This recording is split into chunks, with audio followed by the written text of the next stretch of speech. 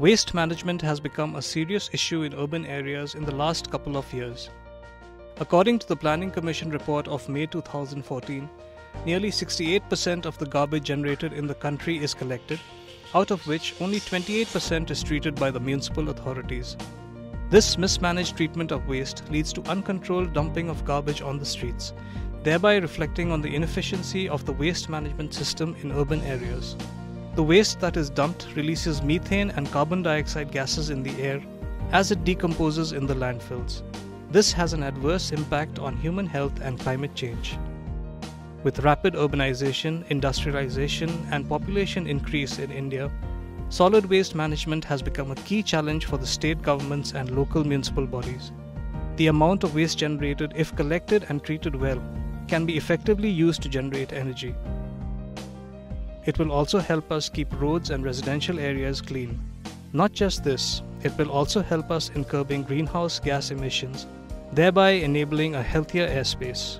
Interestingly, about 33,000 tons per day of waste has the untapped potential to generate approximately 430 megawatts of power. This is where Teri's technology comes into play. Teri's enhanced acidification and methanation technology is an efficient way to convert biodegradable solid waste into useful gas. What does it comprise of? Team technology consists of 3 zones: the acidification zone, the methanation zone, and the gas collection or holding zone. How does it work? Organic shredded waste goes into the acidification zone. Then water goes into the acidification zone.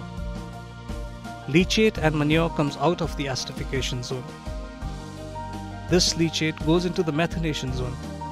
The product of methanation is biogas and effluent. Effluent mixed with some amount of water is recycled to the acidification zone. Biogas is then stored in the collection zone.